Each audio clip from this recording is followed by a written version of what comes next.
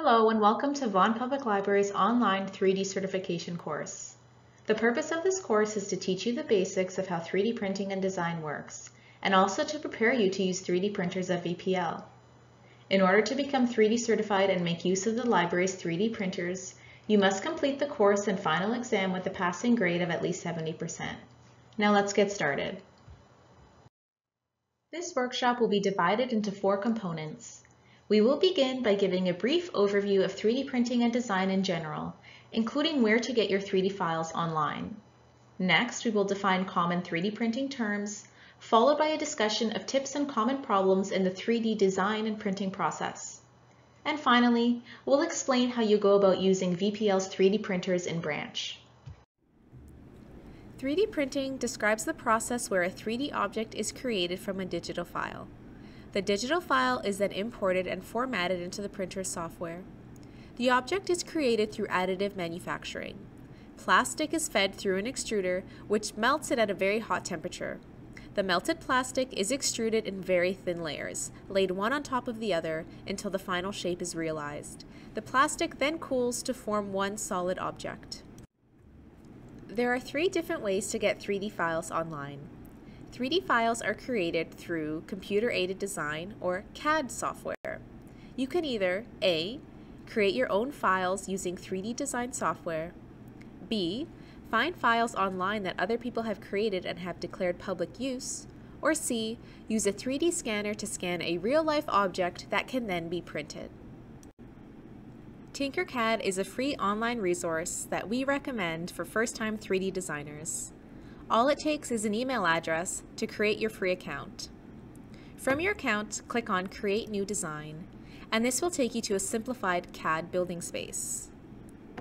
In the center, you see your work plane, and on the right-hand side is a menu of drag and drop shapes, letters, numbers, and characters. All you need to do to create your first item is drag and drop your desired shapes onto the work plane.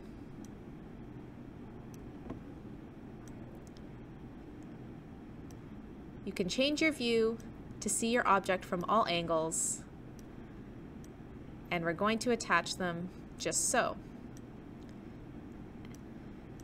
And there we have our first 3D shape. Tinkercad offers you plenty of tutorials and lesson plans to help get you started. There are various websites that offer free downloads of public 3D creations. We recommend using Thingiverse, Umagine, Sketchfab, and My Mini Factory.